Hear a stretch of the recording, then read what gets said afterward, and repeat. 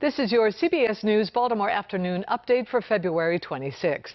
I'm Denise Koch. The man who killed a 91-year-old Baltimore County man is sentenced to 40 years in prison.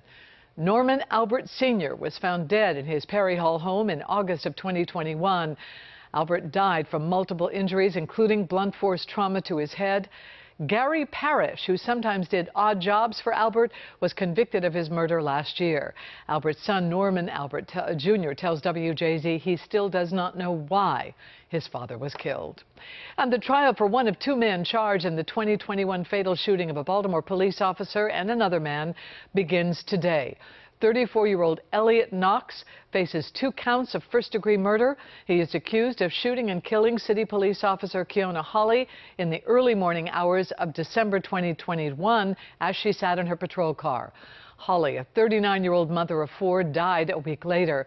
On the same day Officer Hawley was shot, police say Knox shot and killed 27-year-old Justin Johnson. In October, a jury convicted Trayvon Shaw, the other man charged in the crimes of killing Johnson. He will be sentenced in that murder next month. It is not clear when he will be tried for Hawley's fatal shooting.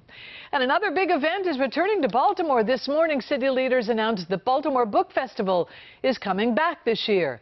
Mayor Brandon Scott and Councilwoman Odette Ramos joined the Baltimore Office of Promotion and the Arts in announcing the 25th anniversary of the Book Festival. It will be held in and around Waverly Main Street during the last weekend in September.